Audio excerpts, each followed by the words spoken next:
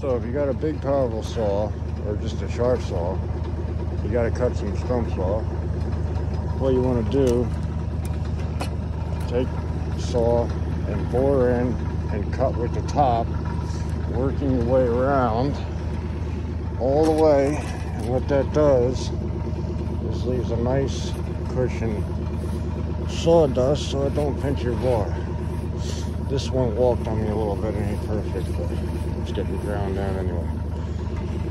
But use the top of the bar, bore in, and work your way right around in a circle. If it's sharp, it should line up almost perfect. You can see it was a little bit off, but not much. Good trick I learned, or taught myself, can't remember.